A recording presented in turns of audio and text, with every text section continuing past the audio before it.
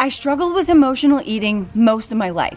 It started when I was 10 years old. I was going through some emotional, traumatic experiences, and I started turning to food to help me deal with them. I used to sneak and hide food in my room, wait till everyone was asleep, and then I would eat until I was numb. That got worse and worse the older that I got, until it had caused me to gain so much weight.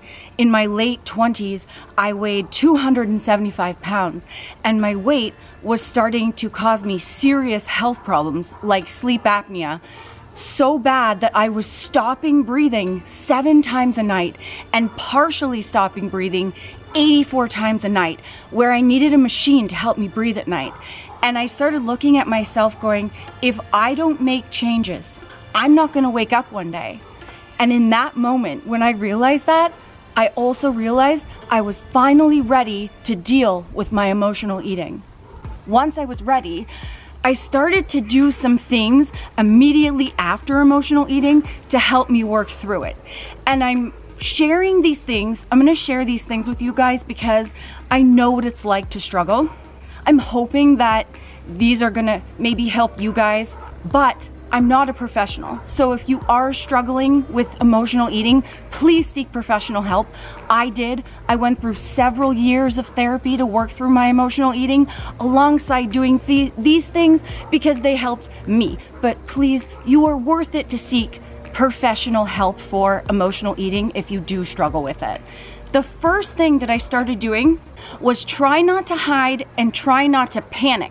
So what I would do is I would panic after emotionally eating and I would try to hide it and actually hide it. I would take all of my wrappers and I would wrap it in paper towels, newspaper, whatever, put it Kleenex, and then stick it at the bottom of the garbage pails. Or I would specifically go out of my way to like a park or something and put all of the evidence of the food wrappers in a different garbage, trying to hide that it had never happened so that I wouldn't have to deal with it. What I learned in therapy, this is one of the biggest things that I still carry with me, is secrets keep you sick. So anytime that I did that, I was avoiding it and not actually working through it, and that wasn't helping me. It was just making things worse. So the first thing I would do is not hide it. I would actually talk it out. And if I didn't feel comfortable talking it out with someone I love, like I would talk it out with Sassy. If you don't have somebody but you like writing, then you know you could journal it. What I did was I would talk it out to my husband, Kyle. I call him Sassy, but I would tell him, you know what? I just was emotionally eating.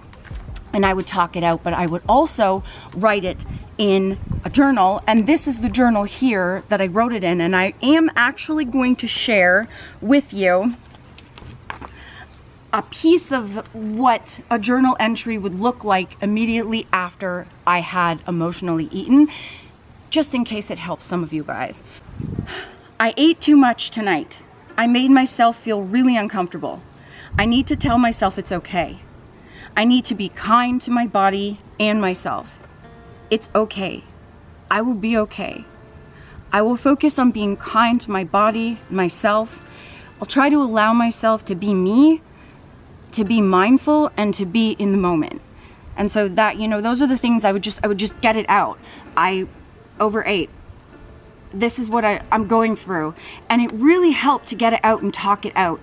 And it really helped make me feel less guilty about it. And the more I did it, the less I wanted to hide it. The next thing, don't try to fix it. I used to immediately after panicking and trying to hide it, I would try to overcompensate for it, meaning I would try to work it off through exercise. Or I would decide that I wasn't gonna eat anything for the rest of the day to make up for it.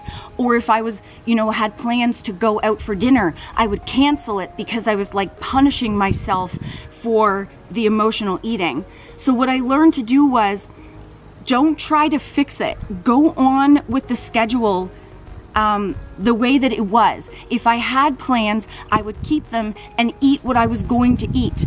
I wouldn't, if I didn't have exercise planned, I wouldn't do it. I would go on with my day the way that it would have looked without the emotional eating, because any overcompensating, again, just made me want to eat emotionally more and more. It just made it worse. And I was learning this wasn't about punishing myself. It was about being gentle, realizing that I had issues, but not making myself feel worse for them. It was about trying to help myself through it so that I could prevent it from continuing to happen. And going right back on schedule started helping me. The third thing, not trying to fix it, then I would move on to looking at why did it happen? What was the trigger? What caused me to emotionally eat? Was it for emotional reasons, like did I have a bad day? Was there the trauma coming back from my childhood that was causing it because I didn't want to look at it? Was I tired? Was I bored? Was I actually hungry? Then I had to go and look at the diet piece. Was I taking away food or eating too low calorie? Was I, doing too much exercise? And there were times where, yes, I had not been eating a balanced diet, and I had to look at that. Oh, well, if I eat a balanced diet, then I won't be missing food groups. I might be less likely to overeat.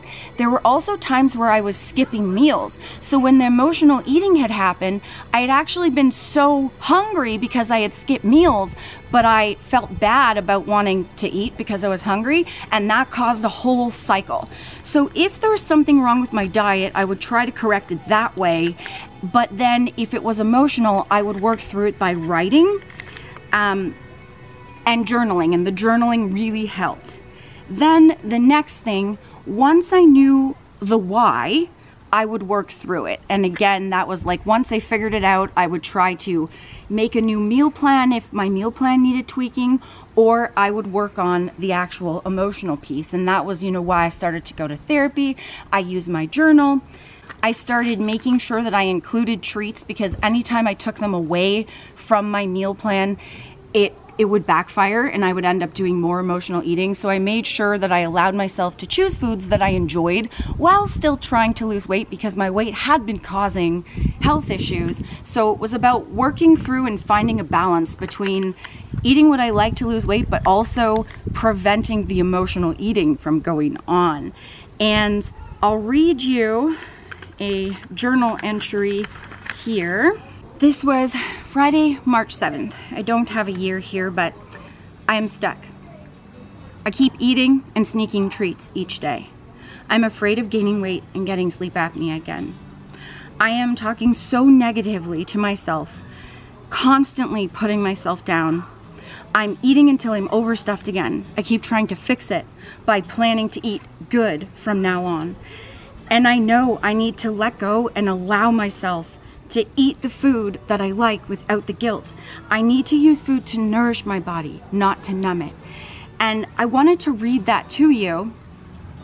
Because this was a time when I had taken away treats. I had lost about 100 pounds at this point, and I thought I could speed up my weight loss by taking away treats, and all that did was backfire, cause me to emotionally eat and sneak food again. And so I realized to fix it, I had to work through the guilt about the food and then add treats back in so that I could enjoy a balanced diet and continue on my journey of losing the weight and working through the emotional eating. Number 5, the last thing that I would do is put a plan in place for if and when the emotional eating would happen again. And my plan looked like this. So I would make up cards that had questions on it. And the questions basically said like, are you actually hungry? Because anytime that I was hungry, anytime that I would emotionally eat, it was usually not about food. So I would have the questions, are you actually hungry? If you are, then I would put, if yes, find something to eat that you would like. If no, why are you reaching for food? And then I would remind myself on the card to journal it, talk it out, try to work through why I was reaching for the food. I would put those cards everywhere that I would go to emotionally eat. My car, the kitchen, the fridge, cupboards, my placemat at the kitchen table. And that way, anytime that I went to reach for food, those would catch my eye because they would be right in the way of the cupboard or the fridge. And it would get me to stop for a moment and think about it. And along with those cards, I would have a list of what to do instead of eating. If I wasn't hungry, it was because of emotional reasons, I would do, okay, what can you do instead right now that you enjoy that has nothing to do with food, so that eventually you can work through the emotions, but let's do something right now to distract you that you enjoy. And I have an actual list here, and I'll read that to you. So my list said things to do instead of eat. Do my nails. I loved doing my nails, and when my nails were wet, it was a lot harder to eat and reach for food. Go for a walk, write. I really like writing and journaling. Play computer games. At the time, that was a thing. Talk it out. Play with Hank, who was our old dog, and read. And so I kept that list with all of the cards. And the other thing that I kept with the cards was a picture of myself as a little girl. And I actually have some in the front of my journal, so I'll show you. That's one. And I would put these everywhere with the cards. And here's another one. And Kyle's favorite picture because he likes the carrots on the knees. But well, every bunny has carrots on their knees. Obviously. The reason why I did that was because whenever I would go to reach for food and I wasn't hungry, for emotional eating, I was normally doing negative talk in my head. And so I would look at the picture of little Nicole and say, could I say those things to little Nicole, or like any little kid, or even picturing Kyle as a little boy? Like, could I say those things to a child? I couldn't. So why would I say them to me? And then also, if I looked at that and I thought, if little Nicole was emotionally eating right now, how would I feel about that? What would I do? And it would get me to think, well, I would try to love her through it. I would try to be really gentle with her and say like, it's okay, little Nicole, how can I help you? And then it would get me to turn the mirror on adult Nicole and go, well, maybe I should be gentle on adult Nicole and talk her through it and not put her down and work through why she needs to eat when she's not hungry.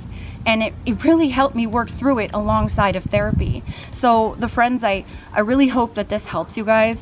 These things have really helped me, and I no longer need to engage in emotional eating. I still get the thoughts sometimes, and then I revisit all of these things. I keep this journal because, you know, it might help other people, but also it reminds me of how far I've come and that I am worth it to work through it. And so are you guys. And I love you guys very much. If you want to know exactly, you know, portions, meals that I ate to lose 130 pounds and keep it off for 7 years, my weight loss ebook links are down below, along with the HTLT SUPs. Use code Nicole. The link is down there. Use code Nicole to save yourself 10%. You can also sub so you don't miss any content, and check out more videos for fun weight loss tips. And I do have lots of videos on how I work through my emotional eating on my channel as well. I love you guys. I hope this helps you. Catch you in the next one. Peace, cuties. Gotta end with this. See ya. Nigeria. Whoa. Yeah. Nice slippers. Remember, the friends, that weight loss isn't just about the number on the scale. It's also about here and here. Heart and mindset. Fight through it. You can